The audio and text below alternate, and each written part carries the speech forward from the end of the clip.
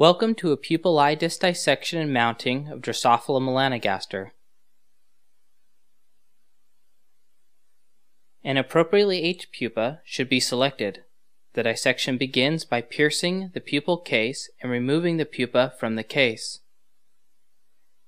A cut is made diagonally, mid-thorax, in the pupa.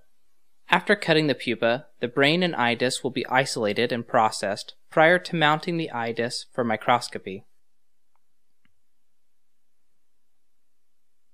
To begin the dissection process, an appropriately aged pupa is selected.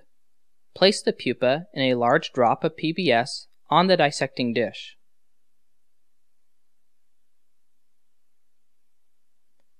The best practice is to orient the pupa with the mouth hooks facing downward. These are the mouth hooks. Facing the mouth hooks downward, grasp the pupa gently with one pair of forceps, being careful not to squeeze the developing pupa inside the pupil case too hard.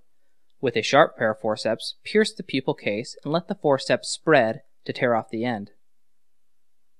Reach inside and grab the developing pupa out of the hole that was just created.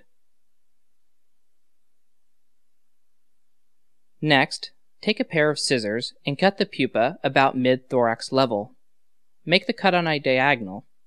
Then it is best to remove the debris or transfer the pupa head to a new drop of PBS.